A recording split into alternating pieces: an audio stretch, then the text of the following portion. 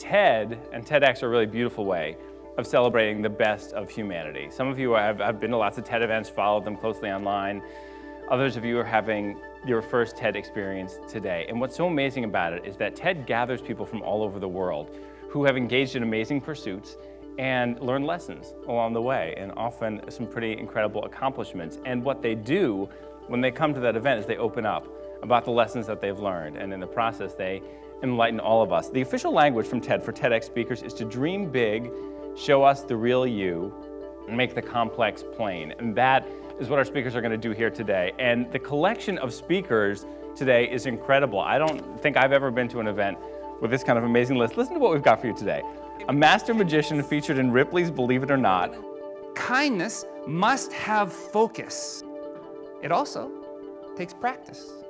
What is it in you that made you want to do magic? What is it inside you that magic speaks to, that makes you feel like this is your contribution to the world? What is it? A filmmaker with one of the most successful Kickstarter photo campaigns ever. It's almost like a story being told. There was a lot of burnt out buildings. It had gotten pretty wrecked. A lot of cars people placed in order to try to shield. You decided that you needed to run through the streets. And I should have gotten killed, right, rationally speaking. Do you think that there's some metaphysical, broad, or religious reason that you didn't? When you just feel something deep down, that you have to do it. If you don't do it, that's where the regrets come from. They don't come from having done something.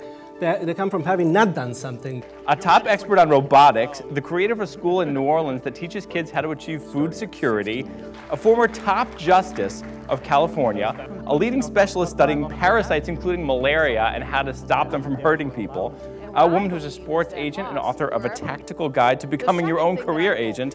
We have to believe in what we do and why we do it, right? Especially for the young people here who are going to be graduating, what direction do they go to find their what in order to then find their why? What are the 5 most important things for me professionally in my life? Take those 5 things and write them on 5 separate sheets of paper. And walk through the exercise of taking one away, one at a time. And what you'll find is you'll end up with the most important why in your professional life.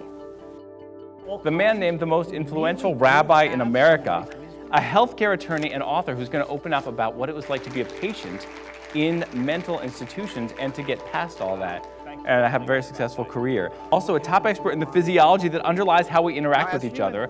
Could this lead to a real life love potion? Definitely, I think it could. If we, maybe not just oxytocin, but some of the other molecules, the more we know, we may be able to do that.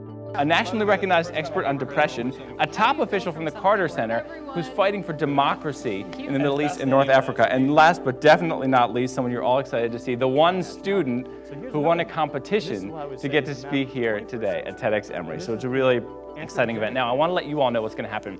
I'm going to be introducing each speaker. After that, we have just a couple of minutes for Q&A. I'm going to ask some questions myself, but also you all and everyone watching through streaming can submit your questions as well.